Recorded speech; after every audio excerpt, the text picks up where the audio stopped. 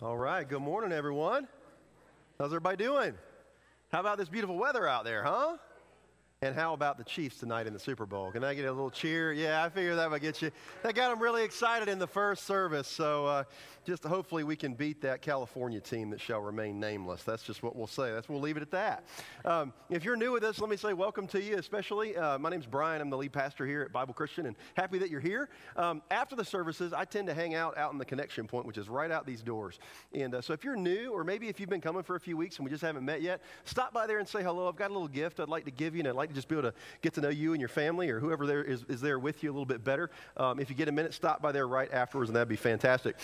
If you missed last weekend, guys, you missed a huge weekend. Last weekend was Vision Weekend here for our church, and we celebrated much of what God did in 2019, and we talked about some vision about what God has for us in 2020. And what we did is we kind of further crystallized or further specified what our vision means. And we use the phrase around here all the time that we bring life to our community. That's our vision, to bring life to our community. And last weekend we talked about how that we bring life to our community by giving every man, woman, boy, and girl the opportunity to see and hear the life-changing gospel of Jesus. And so this year, as we push forward, as we put our foot on the gas pedal for the vision God's given us, we want people right in the front of our focus. Every person you see, every person that you meet, they have an eternal destination that's coming. And so we want to be a part of drawing them into a relationship with Jesus Christ. Now, if you missed it last week, I know we had some people that were sick. Hop on the website, hop on the app, get on YouTube on our channel, and watch that sermon video. In addition, we have 3 other videos on there that we showed last weekend celebrating some of the ministry areas of our church. So hop on there and check those out if you didn't get a chance to. You don't want to miss out on what God did this past weekend. Let me remind you as well, as you exit out the doors today, we've got some booths set up for some of the serving areas here in our church, some of our ministry areas. We've got a children's ministry one over here, student ministry right outside these doors, and then just out these doors to the left is the First Impressions booth. If you're not serving here at BCC, we believe that God's given you gifts and abilities and talents that He wants you to use for His service. Now, and one of the ways we're going to accomplish that vision that we talked about last weekend is by all of us working together, contributing our talents and our abilities and our gifts toward the vision. And so if you're not serving in one of those areas, just stop in and have a conversation with a few of the people. I've told them not to pressure you too much, okay? But they're going to try to close you if you stop, all right? They're going to close the deal if you stop, hopefully. Well, just stop by, talk about it. Even if it doesn't end up being the right fit, stop by and have a conversation. When you do, if you sign up to serve, they're going to give you a little card for something that's called Infuse. Everybody say Infuse, okay? Come on, guys. All right, everybody say Infuse. That was really lame and weak. All right, we're not going to do that this morning. All right, Infuse is a new leadership development gathering that we're going to be doing in February, okay, later this month. February 23rd, right after the 10:30 worship celebration, we're going to gather down in the Student Center, and this is for all of our current volunteers, all of our new volunteers, all of our, if you consider yourself an old volunteer, whatever that means to you, this is for everybody serving in all the ministry areas.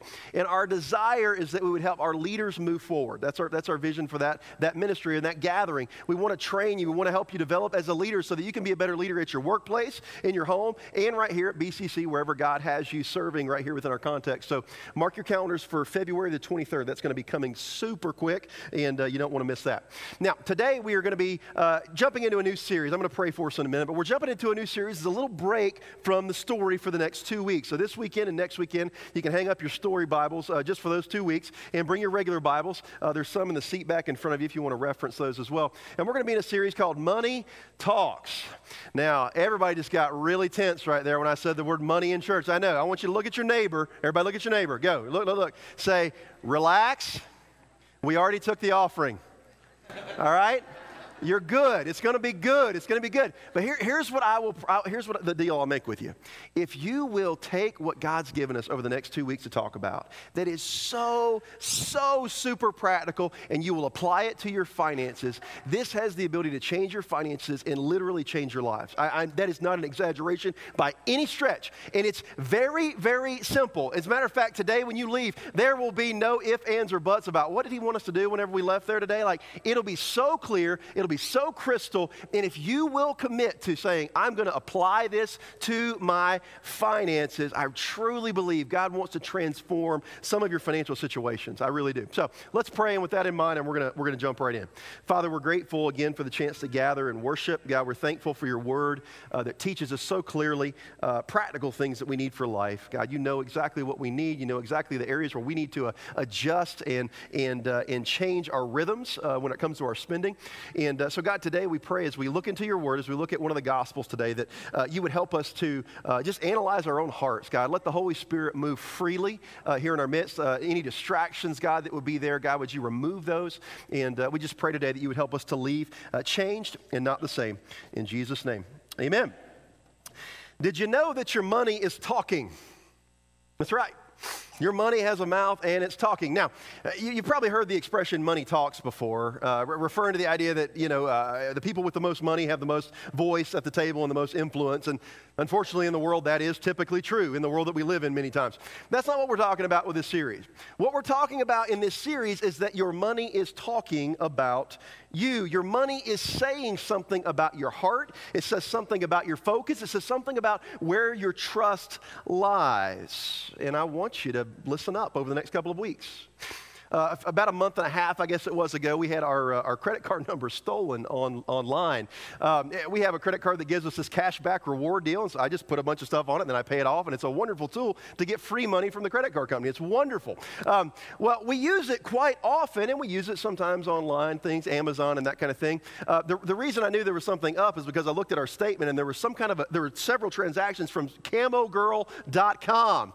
And I was like, I'm not opposed to hunting, but I don't think I need to be shopping at camogirl.com for my camouflage. It would never fit me. You know what I mean? So I called the credit card company. They sent us a new card and everything was great.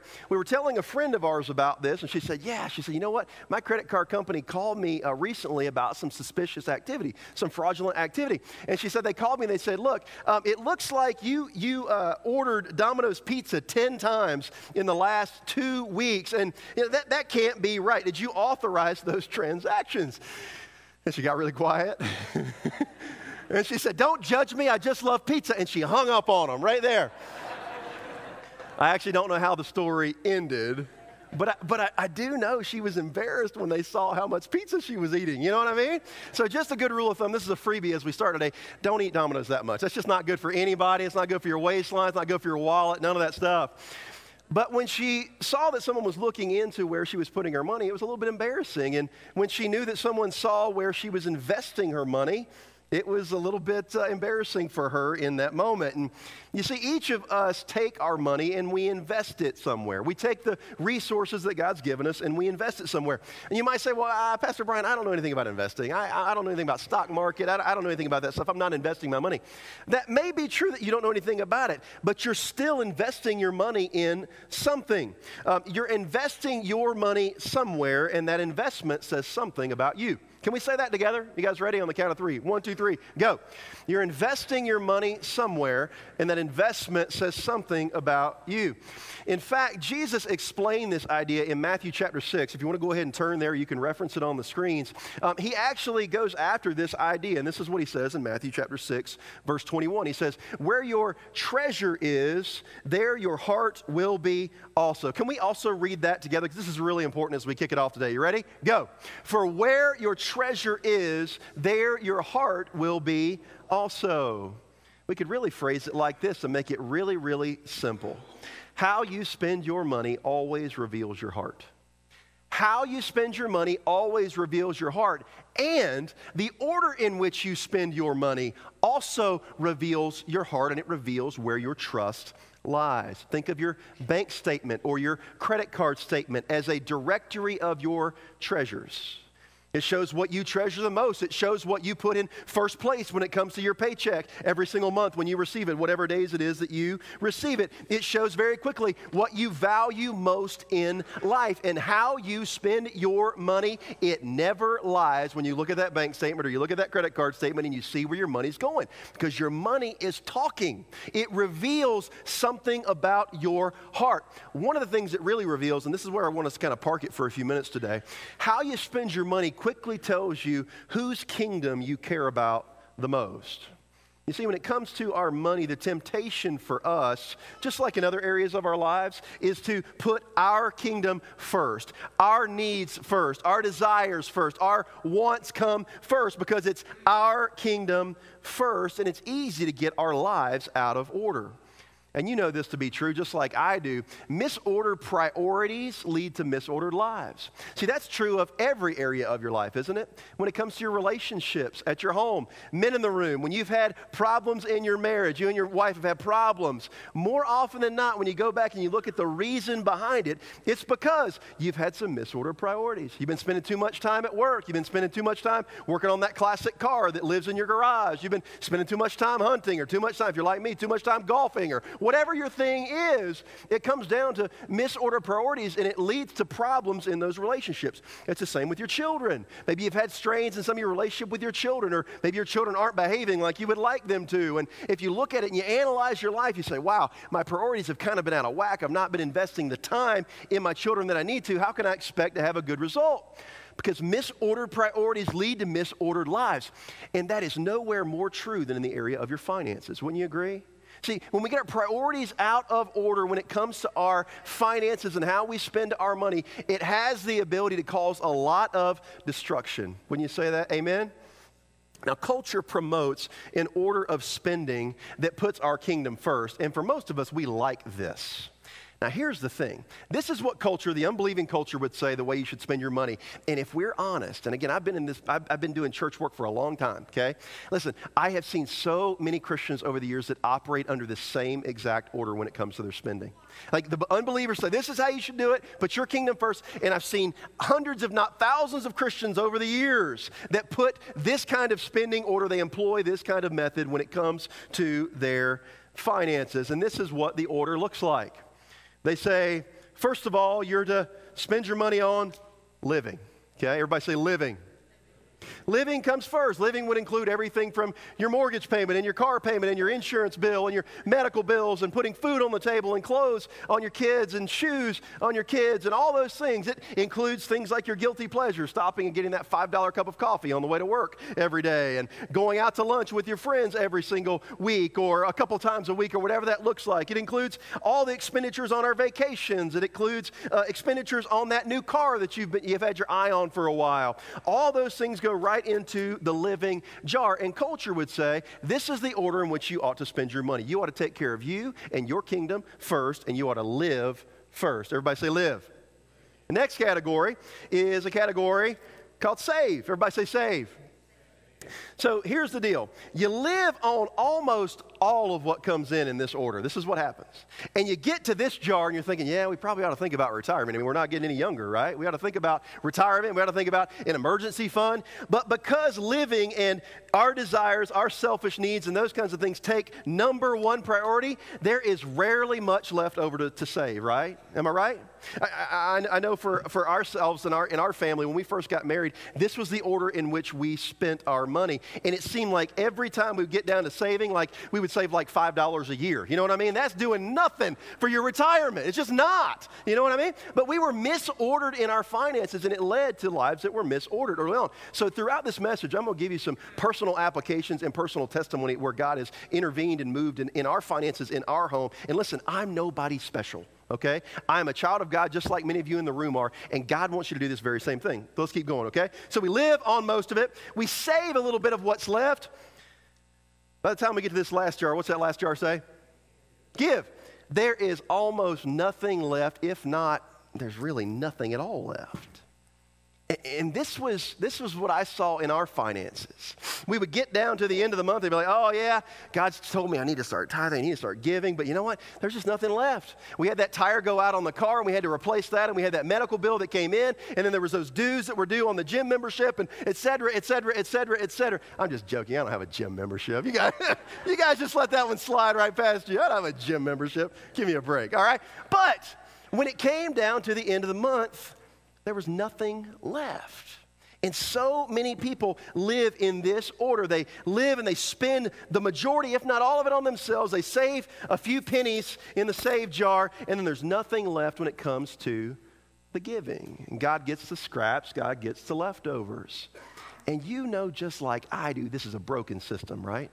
For a lot of you in the room, you've been living this way for years, and you worry about finances, and you never have enough, and you get to the end of the year, and you get your giving statement from the church, and it says $37.22, and you're like, what? I thought I gave more than that. I could have sworn we gave this, and even though your intentions were right, maybe you wanted to give because the order of your spending was out of order and your life was misordered when it came to your finances. At the end of the day, you gave very little when it came to giving back to God. You see, when we live in this order, when we follow what culture says about our spending, listen closely, what we're doing is we're putting our kingdom first. We're putting our needs, our wants, our desires, our needs, our kingdom first. And listen, you guys make some really good arguments for why you should do this. I make some really good arguments for why I should look after my kingdom first. Because these are some of the things that you guys have said. And if I'm being honest, these are some things I've said. Can I give you a few? Thank you. I've got the mic. I'm going to give you a few. All right, here we go. All right. So here's the deal. We go, well, God wants me to pay my bills, doesn't he? I mean, Christians are supposed to be people of character. We're supposed to be people of our word. And when we say we're going to pay our mortgage on this date, and when we're going to pay back this and this and this on this date for this service that we received, we need to pay those bills. And God wants me to pay my bills, doesn't he? So you know what I'm going to do? I'm going to pay my bills. I'm going to take care of all my stuff first. And then at the end of the month, if there's something left over, then I'll give that to God. Don't raise your hand. You ever been there? Ever said that? Ever gone through that conversation in your mind with the Holy Spirit? Oh, yeah. Yeah. I heard one recently, someone was sharing this with me about an area in their finances where God had really given them victory, and they were kind of laughing about this as well, so I'm not making fun of them. They made fun of themselves, okay? And they told me this. They said, we actually operated, we said, you know what, God doesn't want me to have debt, does he? And so we had all this debt that we'd racked up, and so what we did is we said, God, we're going to take what we would normally give you, and we're going to pay it towards debt, because God doesn't want me to have debt, right? We're not supposed to be servant to other people and lenders like Christians aren't supposed to be in debt, and so we're going to take all of our money that we would have given, and we're going to put it towards our debt. I thought that was a good one. That was a pretty unique explanation there. Maybe for a lot of you, you've used this one. This is one I hear all the time. Well, you know what? I serve a lot at the church. I do a lot for the church. I'm always there serving. You know what? I give my time. I give my talents. You know what? So when it comes to my treasure, like I don't got to worry about this jar. I'm just going to spend it all right here on me and maybe kick a few bucks back for a rainy day, and that'll be it, and God will be fine, and that's where we do our living, right? Well, let me give you another one. God wants me to provide for my family, doesn't he? I mean, like if I give and I tithe, I can't afford to put my kids in travel sports. You know what I mean? Like if I give first, there won't be money left over for me to send my kids to do travel sports, right? And I know that hits really close to home with a lot of us in the room. But it's truth. And what we're saying when we give these arguments that all of us give either out loud or in our minds as we wrestle the Holy Spirit on this thing, like you've done for years, like I did for years before God got a hold of my heart, we're giving arguments for why our kingdom should come first, aren't we? Jesus addresses this very thing later on in chapter 6. Can you guys read it with me in Matthew chapter 6? As we move down through here, Matthew chapter 6, verse 25. We're going to read down through verse 33 together. You ready? Here's what he says. He's just set them up with this whole treasure heart thing. He says, where your treasure is, there your heart will be also. Like your money's talking about what you're doing with your life. The way you spend your money, what you do with your treasure reveals your heart. And then he goes into this discourse here in Matthew chapter 6, verse 25. This is part of the Sermon on the Mount, by the way. And he's talking to his disciples initially, and then a crowd actually gathers around as he's teaching because it's such good teaching. We should perk up right here, okay? You ready? He says, therefore I tell you, do not, what's that next word? Worry about your life. Anyone here worried about their lives today?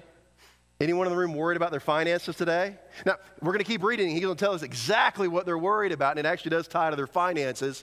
But I guarantee you there's many people in the room today that came in carrying a burden and a weight about their financial situation, and I would submit it might be because you've been living out of order, just like culture says. Look what he says. He describes what they're worried about. He says, don't worry about your life, what you'll eat or drink, or about your body, what you will wear.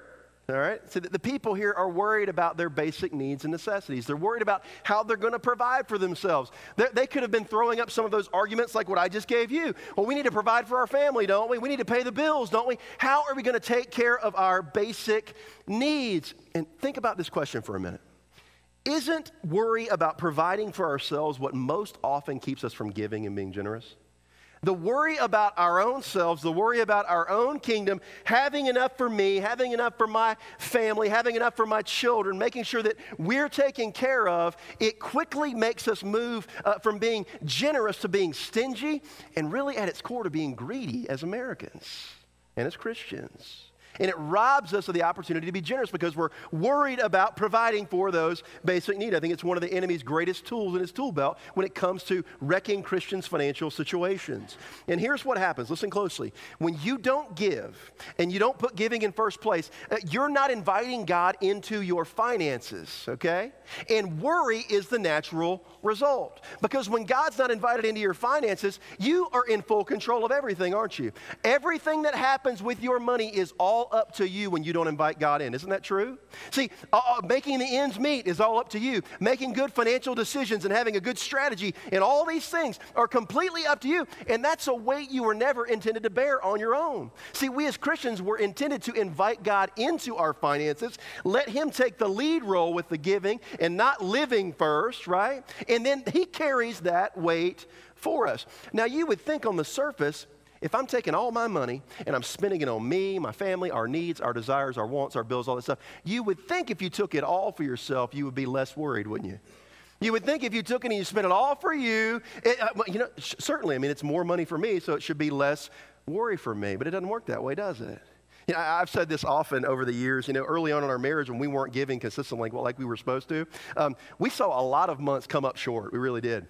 Now, I'm not saying you're going to be rich if you give. I'm not saying that at all. But we've seen God bless us immensely. But here's the thing. I've had this conversation with many people over the years, face to face and even from the stage. What's weird about it, when you begin to give, you would think on the surface that giving away money or giving back money to God would make you less secure, wouldn't you? Like you would think that investing money back into God's kingdom would make you less secure, but it works just the opposite. It's just the opposite. I honestly, before the Lord, feel more confident and more secure when I am giving and I am tithing and I'm being generous than when I keep it all for myself and I keep it all in that first jar. Can anyone in here agree? See, those in here, and I know many of you guys are there. God's worked on your heart about this area of your giving and you've put it in first place and you've seen the change that it makes. The people here are worried about their provision for themselves, and you'll find this to be the case every time you get your life out of order with your finances. When you put living and your spending first before God, this is what will happen. It's a heavy weight you were never meant to bear, and Jesus says there is a better way. There's a better order to use your finances. Look what he says. Keep going. He says, is life not more than food, and the body more than clothing? Look at the birds of the air. I love this simple illustration. Jesus was a master teacher. I mean, you'd expect that because he's God, right? But he was a master teacher. And I love how he uses the simplest things. He uses birds. Don't we see birds every day of the year? Those blasted starlings, they're all up in this tree near our house, and they make the loudest ruckus you've ever heard in your life, out there cackling and whatnot. One day I just want to take a rock and just throw it right in the middle of them. I bet I'd take out like 10 of them. That's probably kind of cruel, isn't it? I probably shouldn't do that. But here's the thing. We see birds every day, and Jesus gives these illustrations of these things that we see every day to remind us of these truths. Look what he says about the birds. He says, the birds of the air, they do not sow or reap or store away in barns. They're not planting, they're not harvesting, they're not saving for the winter, all right? Or they store away in barns. And yet your heavenly Father feeds them. He says, are you not much more valuable than they are? He says, listen, can any one of you by worrying add a single hour to your life? Because your worry is doing you no good. You can't add any more distance to your life. You can't add any more quality to your life by worrying about it. He says, look at the birds. The birds don't worry. They don't plant. They don't harvest. They don't save. And yet God provides them. Look, he gives them another illustration. You ready? And why do you worry about your clothes? Do you see how the flowers of the field grow? Talking about wildflowers here. Do you see how the flowers of the field grow? They don't labor. They don't work or spin. And yet I tell you that not even Solomon in all of his splendor was dressed like one of these. He says, if that's how God clothes the grass of the field that's here today and tomorrow is thrown into the fire. What he's talking about that is they use the fire for kindling for to start the fires. He's like, this temporary, inanimate object that's thrown into the fire gets clothing from God's hand. Look what he says. Will he not much more clothe you, you of little faith? See, what you could take away from this when it comes to our financial dealings, you'd say, well, hey, Jesus said the birds aren't sowing. They're not reaping. They're not saving. They're not doing it. I should just sit on my hands and let God take care of everything. I'll just deal with like handout. That's not what he's saying with this, all right? You can say, well, hey, he said the grass didn't do anything and they got clothing for free. I'm just going to do nothing. I'm going to sit on my hand. That's not what he's getting at. And I'll just tell you, come back next week because we're going to talk about the last 2 jars here when we come back next week, so don't miss that one. That's not what he's saying. What he's getting at is that every good thing that the birds get, the crumbs, the scraps, the food that they get from God, it all comes from the hand of God. They're not working for it. It ultimately is from the Father's hand. He says the grass gets its clothing from the hand of God, not because they work for it. And there's a principle in there for us as well. You see, yes, I know you go to work and you get a paycheck and you work. And many of you guys, you work hard for your money. And that's great. And as Christians, you ought to be the best worker on your team. You ought to be the best worker at your company. Just saying, that's a side message too. But you work hard for your money. But here's the thing. Your money doesn't come from your work alone. See, God is the one who gives you strength. God is the one who gives you ability. God is the one who gave you the talent to do your job. God is the one who gave you the opportunity to have the job, which means the things that you get, though, yes, you are working for them, they come from the hand of God, just like they do for the birds and just like they do for the grass of the fields. Does that make sense? Everybody say yes. Everything is from the hand of God, which means something. Your money and your resources, they're not really your money and your resources, are they? They're from God's hand. He is the one who is ultimately providing those things, which changes our perspective when it comes to what we do with our money, doesn't it? It changes the order in which we deal with our money because it's not our money in the first place. It's coming from God's hand. Let's keep reading. Keep going. He's going somewhere with this. He says, so don't worry, saying, what shall we eat? I'm worried about what we're going to drink, or I'm worried about what we're going to wear. He says, for the pagans, the unbelievers run after all these things. That maybe should be the most convicting part of this whole thing. He says, the unbelieving world runs after these things. The unbelieving world puts their stuff first. The unbelieving world puts their kingdom first. He says, we're to be different. See, I'm not saying we need to be weirdos in our culture, but at the point at which you look just like your lost friend who doesn't know Jesus in every area of your life, that's a problem, church. Like, we're to live differently. We're to live with different values. We're to spend our money and our resources differently. And he says, the pagans, the unbelievers, are running after these things. The unbelievers are worried about these things, and they probably should be because everything they get and everything they do is coming from their own hand. It's all coming from their prowess and their decision-making ability when it comes to their finances. But he says, look, you guys know better than that.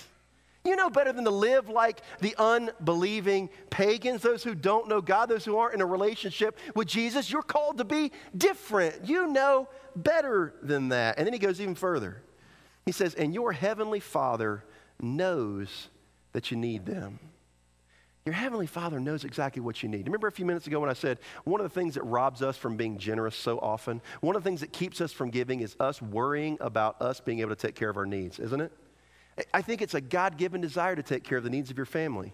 Men in the room, you're called as the chief earner in that way. You really are. You're called to be that leader in your home, to provide for your family. Doesn't mean your wife can't help. That's totally fine. But you're called to do that. That is a God-given desire to provide for your family. Absolutely it is. But the enemy will take that and he'll distort it and he'll twist that God-given desire to provide for your family, and he'll take that and he'll place it in priority, and he'll say, you know what, you need to take care of that first, and then you can give with the scraps that are left over.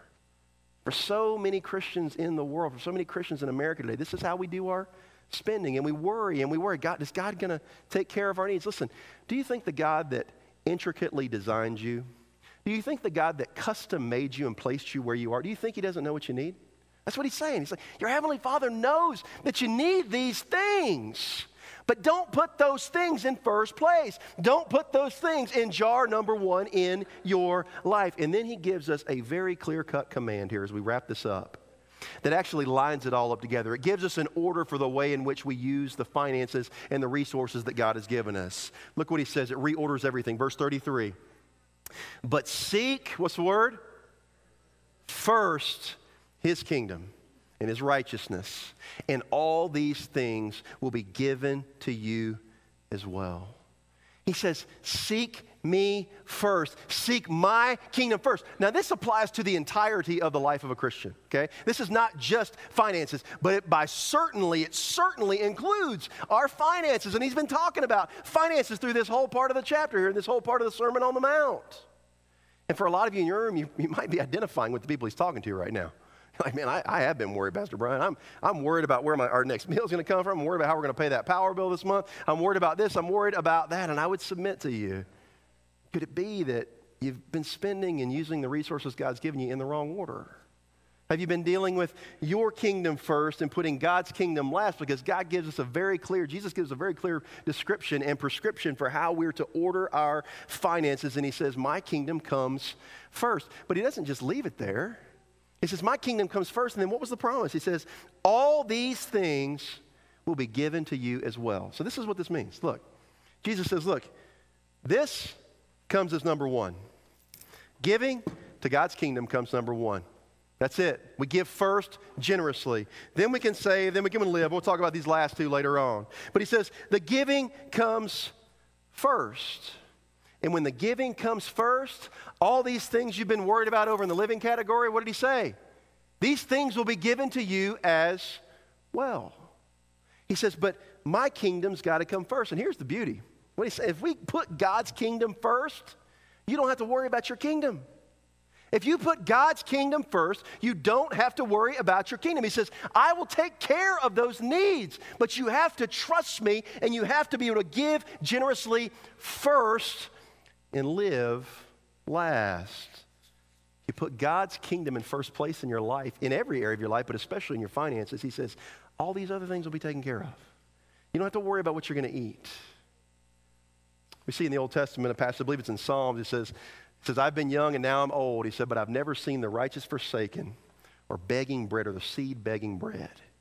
That's true of what Jesus is talking about here in Matthew 6. If you put God's kingdom first, if you rearrange your finances, there is blessing that is attached to that when we put him in his rightful place. Now, you might ask, well, okay, so what am I supposed to give? What do I give first? Well, I'm glad you asked. All right, that's good. Thank you for asking. All right. God's given us a prescription for that. It's very simple.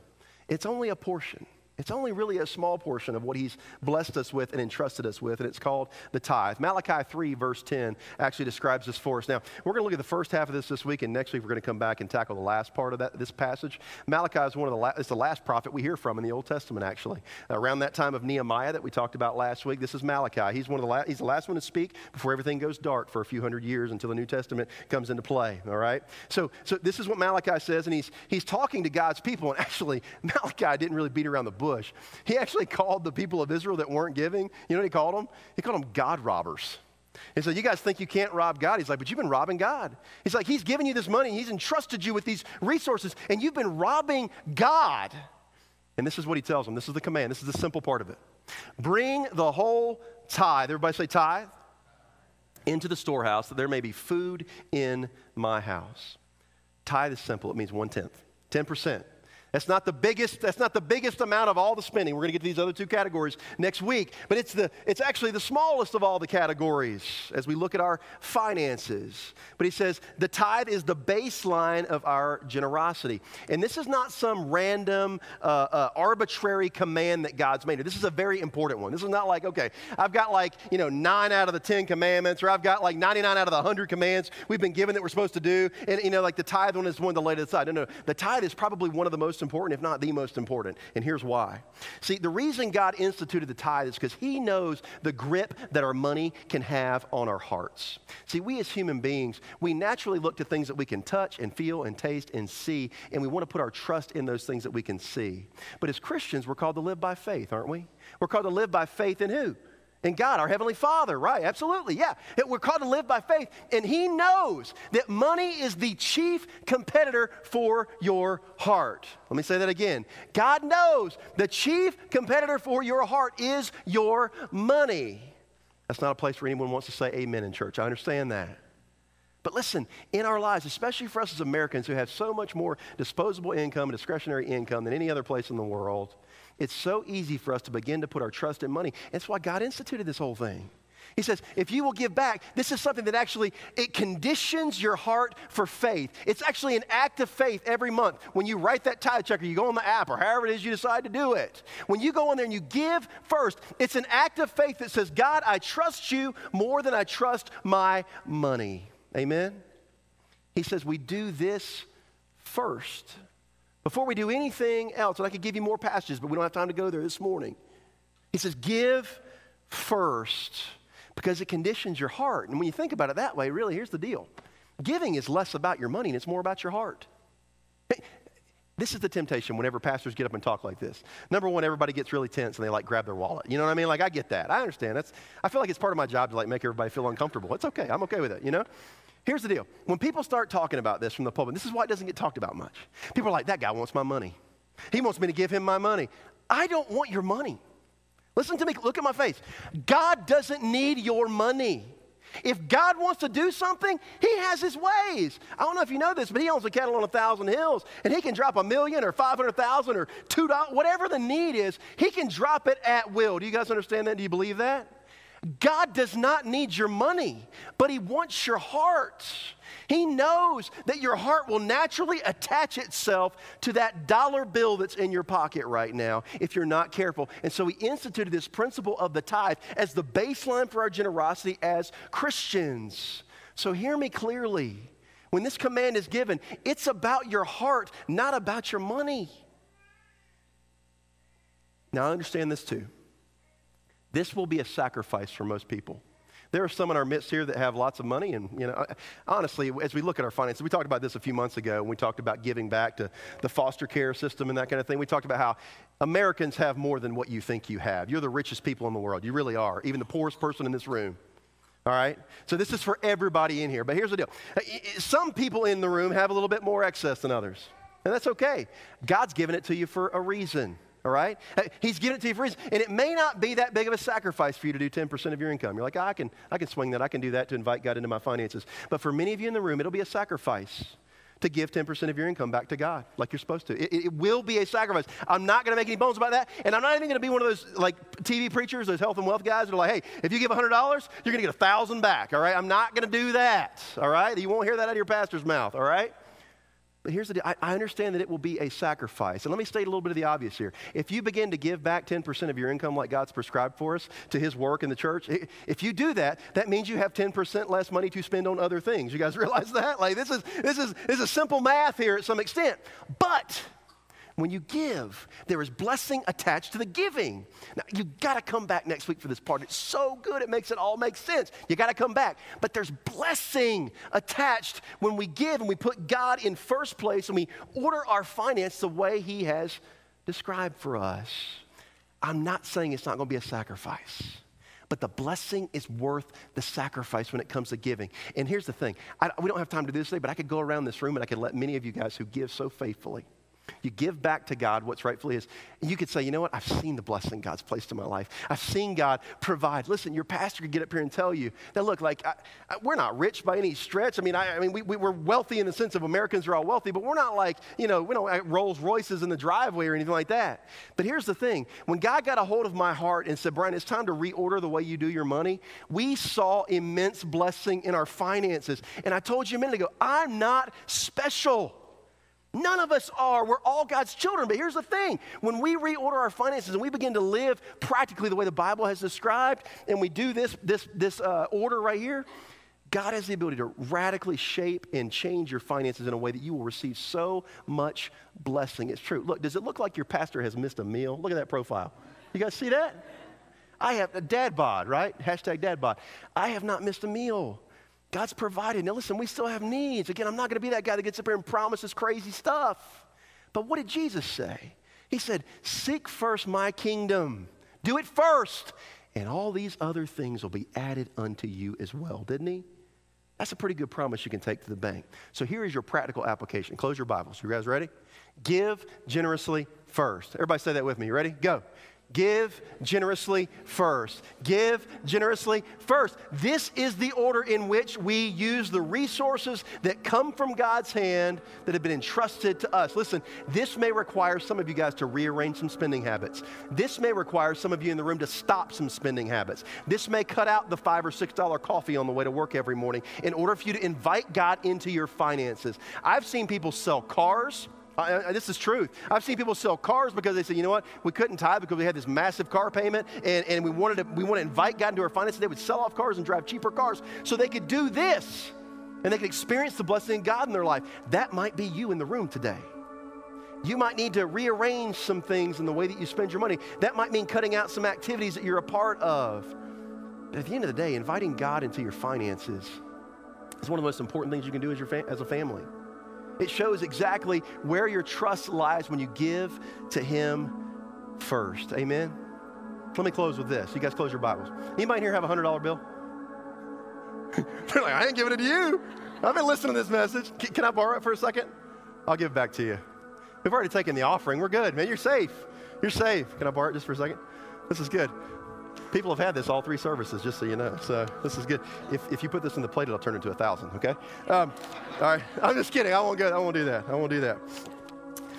Many years ago, actually, our Congress unanimously voted to make "In God We Trust" the national motto of the United States. It was actually back during the Cold War, and they were trying to differentiate us and show the difference between Americans and our faith and the Soviets, who were atheists, and they promoted national atheism in their country. And then President Eisenhower in '56 actually passed a bill that became a law, and he said, we're going to put "In God We Trust" on every piece of currency in America. And that's what you see right here. You can see it up there on the screen too. "In God We Trust." Every single denomination of bill or coin you have, it's "In God We Trust," right there on the money. Isn't it interesting? Isn't it ironic that the chief competitor for your heart has inscribed on it permanently, "In God We Trust"? When for most Americans, and if we're honest, most American Christians, that statement couldn't be further from the truth.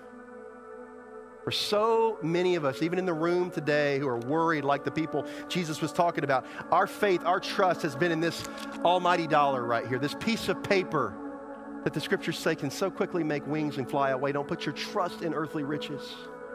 But so many of us, our money's talking. And you know what it tells us? It tells us it's not in God that we're trusting. It tells us it's in our money and our finances and our bank account that we're trusting. Amen? See, Jesus says there's a better way. If you'll trust me first, and that's exactly what you do every time you give generously first. You prove that you trust God more than you trust the almighty dollar, which so many Americans worship.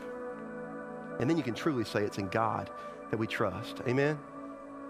Listen, your money talks. Your money's talking. What's your money saying about you? Let's pray together. Heavenly Father, thank you again for just the practical nature of your word. God, I pray that your people that are under the sound of my voice right now, that they would adopt this method with their resources, God, this order, that they would reject culture's order of spending, and they would engage and they would adopt your method of spending and investing the resources that you've so generously blessed us with. God, in America, we as Christians have so many blessings from a financial standpoint. And you've prescribed a simple way to fuel the mission and vision of the church, and at the same time condition our hearts for faith in you, not faith in our money, by way of the tithe. God, would you move in hearts right now? God, it takes the Holy Spirit of God. God, I can get up here and I can convince them until I'm blue in the face, and I can have the most airtight argument, but God, it's going to take your Holy Spirit moving in the hearts of your people for them to change the way that they use their resources that you've entrusted to them. And so, God, we pray to that end this morning. God, would you change our hearts? God, would you fuel and fund your vision and your mission for the church? And God, would you radically transform the financial nature of each family in this room? Father, we love you. Thank you for first loving us. Thank you for giving us this simple prescription for what to do with our money. And we ask these things in Jesus' name. And all God's people said, let's stand right there in our seats where you're at. Listen, I'm not even going to say if God's dealt with your heart. I know these messages step on a whole lot of toes. And some of you need to talk to God about it. Will you do that right now? Like, reject culture's approach, get rid of the worry, and reorder your finances in the way in which God has prescribed for us as his followers. Listen, if you need to talk to God, make that seat right where you're at an altar. Just sit down right where you're at and just pray and talk to him. Say, God, from now, it's February 2nd. This is a great time to start this. Top of the month. God, we're going to give. We're going to give first in faith, believing, proving that we trust you ultimately and not our money.